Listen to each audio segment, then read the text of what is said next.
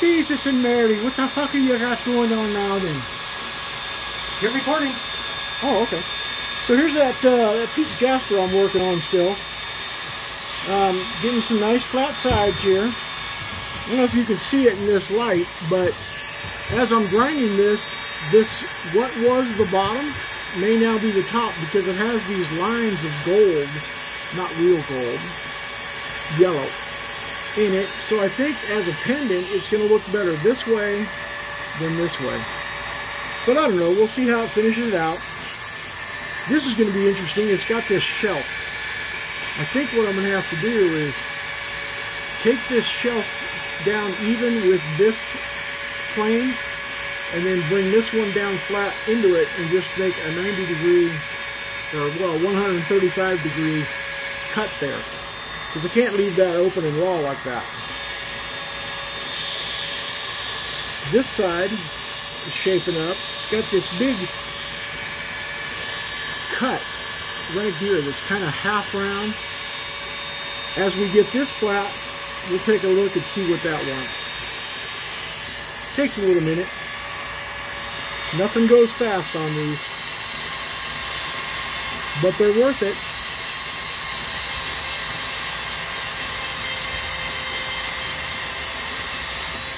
So to give you an idea of what some of these stones end up turning out like, so we've had this one for a while.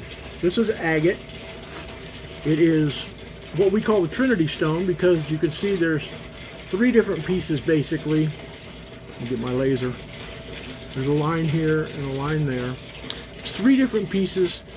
How it stayed together the whole time I was shaping it and polishing it, I'll never know, but it did. Stayed in one piece. Now that we've got it all polished and we got some ZAM on it, this is really, really something. You can see through the laser how it shines through. The way light reacts in an agate is just startling. So here's one coming up. This is a crystal, and the really neat thing is that line right there is gold. It's got another one on this side right here, and this is gold. And there's another one. So this one's going to be a neat one to do because I don't want to go too deep and actually expose the gold. If I do that, I don't think it's going to turn out well. So that one is going to require some time. We have this really neat piece here that's going to be a pendant. It's going to be pretty good size, but I've got to straighten it out, probably here along the top. This side here, I'm going to have to put another one here after I get this all straight. Get these nice and smooth and even. Excuse me. This will be smooth, but because it has this different plane, I mean, we're going to lose part of it when I straighten all this out. But this other little plane here, I may just even that all the way across like this. Remember, they don't have to be perfect. You're making something that you like. Here's a smaller crystal that we're working with. Another interesting jasper. This one's got a bunch of lines here going this way. That's going to polish up nicely. Not sure what this is. The guide that we've been going by when we pick stones to do is if they have a waxy feel to them. I've been told, don't know how true it is yet, but if they have a waxy feel to them, they're more of a agate, jasper, gemstone than something that's not. This one, another one that's turned out real nice.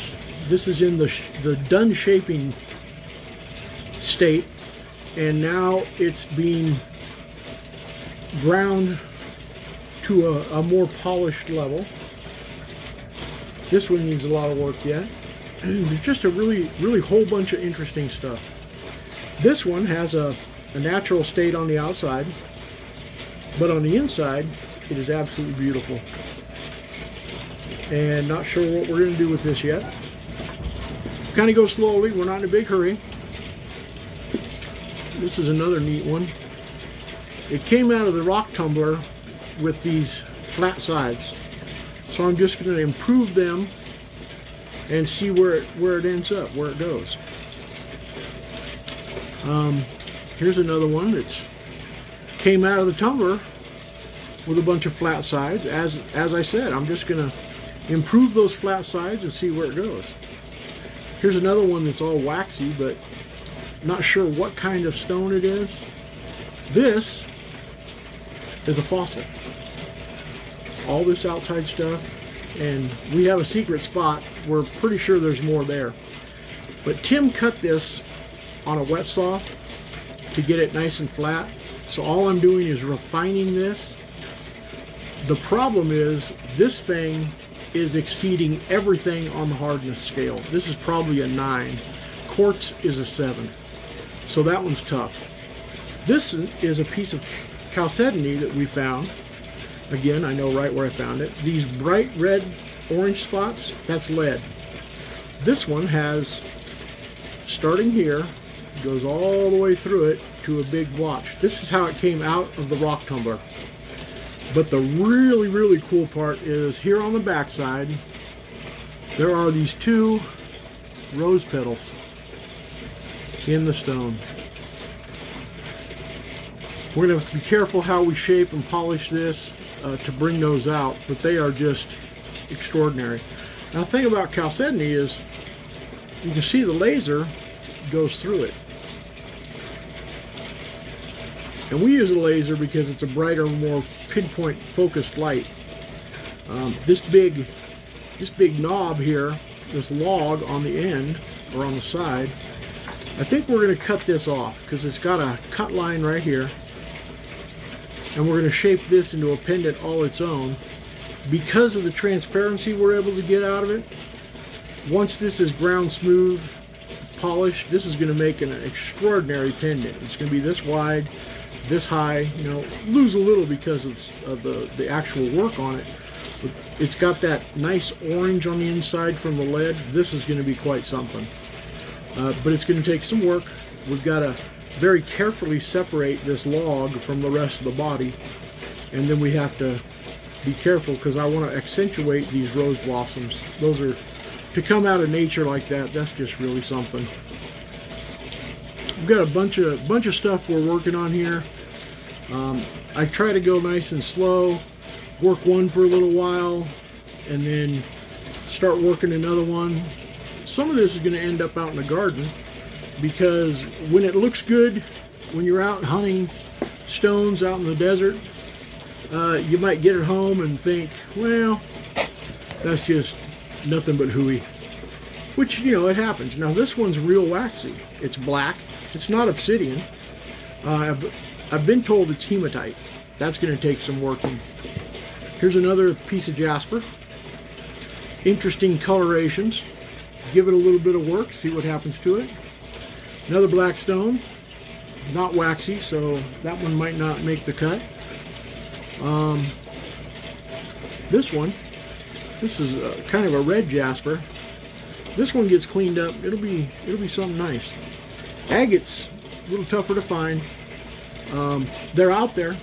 You can find them, but a little tougher to find. But they really come alive when you get them shaped and polished. So stick with us.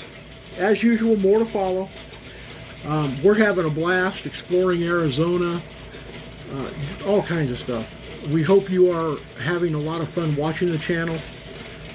This Saturday, February 19th, we're heading out to Charleston, Ghost Town, on the Camp Huachuca firing range, and we can't take metal detectors because there's unexploded ordnance out there. Kind of tough, but it is what it is. But we're going to have fun exploring out there and see what we can see. We live in the Old West, man. There is all kinds of great stuff to go out and find and see. We hope you join us. Smash that like and subscribe button if you enjoy our content and want to see more. That's the rock tumbler going in the background. We hope to see you on our subscription list. We've got a great big huge quartz ball about this big. And we're going to bust that open. The metal detector says there's nickel, gold, and silver in it. For our 100th subscriber, and announce yourself, we are going to bust that open, and whatever looks fantastic in the middle, I'm going to shape either a pendant or something out of that material, that quartz, and give it to our 100th subscriber. We thank you very much for following us, continuing to support the channel. More to follow.